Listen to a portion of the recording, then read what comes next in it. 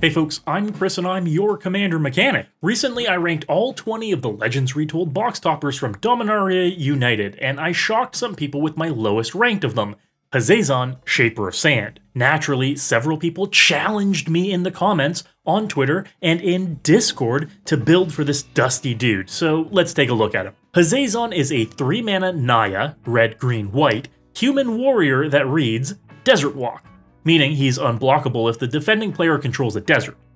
You may play deserts from your graveyard, and whenever a desert enters a battlefield under your control, you make 2 1/1 red, green, and white sand warrior creature tokens. So naturally, Hazezon wants to focus on deserts, an obscure land subtype. This is what makes him tough to build around, because when I say obscure, I mean obscure. There are only 16 deserts in our colors that range from terrible, like the Filterland Painted Bluffs, to mediocre in Hostile Desert, to okay in Ramanap Ruins. Overall, in order to build with our commander in mind, you are forced to play with these subpar lands. The most frustrating part is how counterintuitive deserts are to your strategy. Hazezon needs 3 colors, but the majority of deserts make only colorless mana. Meaning, if you need to play a desert before Hazezon comes down, not only are you losing out on your 2 1/1 sand warriors, but you're potentially delaying when you can cast Hazezon by a whole turn or more, and putting you behind the curve. But those are the negatives. We need to make some deck building accommodations to get the most synergy out of our commander, so let's look at the positives. Mainly, making 2 1/1s on landfall is very good. There's a lot we can do with that, like trigger Cathar's Crusade to make the whole team a lot bigger, or trigger Perforos, God of the Forge, to deal some serious damage to our opponents. These are both going to be our win conditions: non-combat with enters the battlefield effects, Perforos, Impact Tremors, and Witty Roastmaster for instance, all getting us there.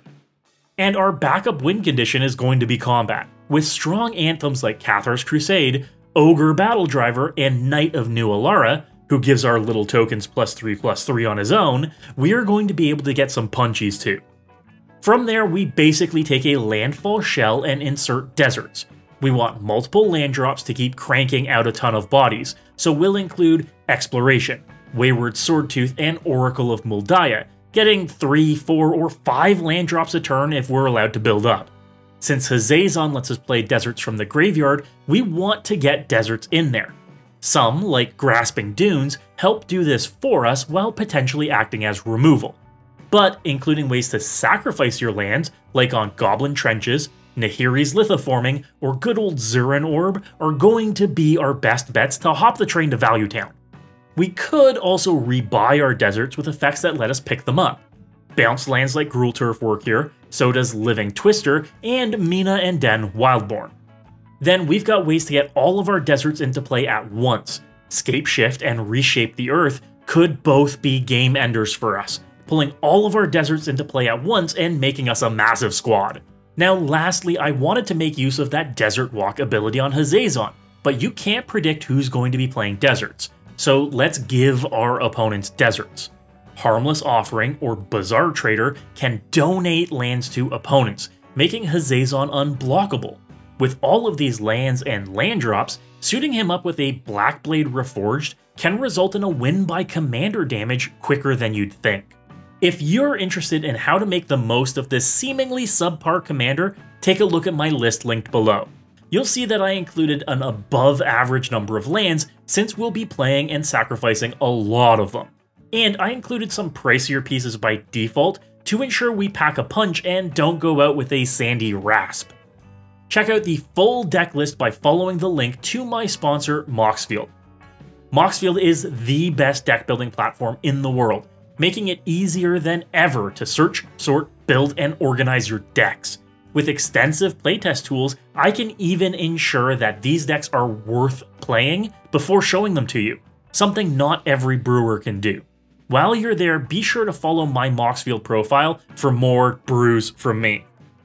So have I come around on Hazezon's new groove? Is he better than the F tier I gave him initially?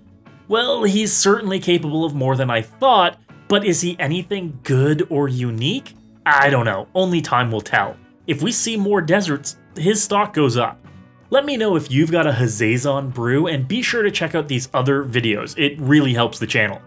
Until next time folks, good luck and have fun!